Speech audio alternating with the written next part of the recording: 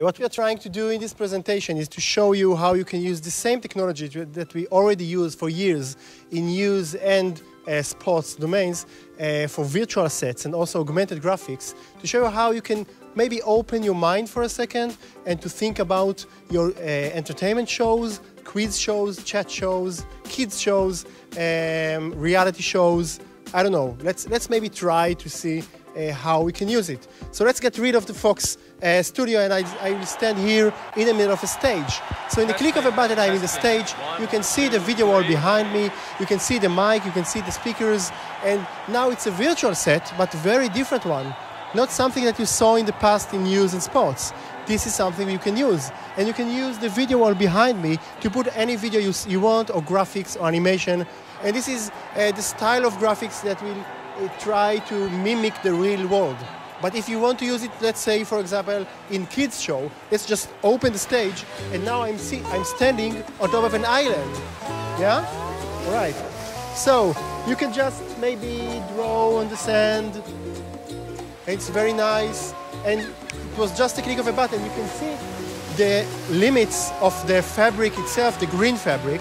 So you don't really, you can use the whole studio for that, but if you want, if we can bring it for a minute back, just to show that we don't need to be limited to the green screen itself. So now I have the whole world as the virtual world.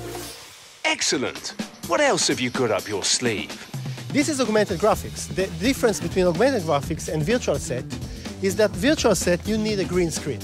In augmented graphics, we have a hard set, or maybe even if you want to shoot outside.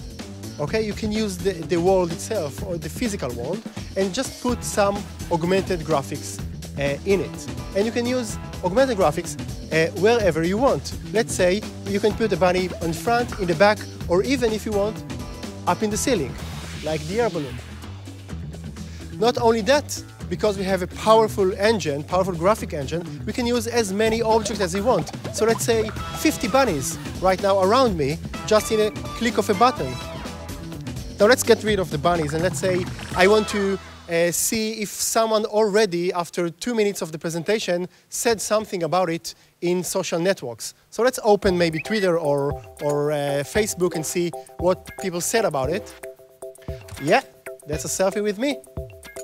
Okay, you can also use, let's close the bubbles, and you can also use augmented graphics for sponsorships. So if I want to show you who is the sponsor for my presentation, I can just bring a track into the studio. So let's just bring it. This presentation was brought to you by the Bunny Movers. We'll do any job for carrots. If you have a reality show, you can use an LCD screen. Let's open the LCD screen, and you can show infographics inside the 3D space, this half 2D, half 3D LCD screen, and you can show voting results or any kind of infographics you have in your show. And maybe even you can show if someone is going to be eliminated, like maybe me, I don't know. And for the last thing, I want to maybe show you or demonstrate how we can use real big objects to educate kids, or maybe to use it in trivia questions. So let's bring the elephants to the studio. Let's open the platform in the floor and bring the elephants. And now you have 2 African elephants. One is small, one is big. The question is, which of the elephants is in the right real size of an African elephant? The one that is on my left, or the one on my right? What do you say, left or right? This one. This is the right elephant. Are you sure? Let's see the right answer. No, this is the right one. And I guess you are, if you are amazed like me from the size of the elephant, you can understand how you can demonstrate the size of things using augmented graphics without really bringing a real elephant to the studio.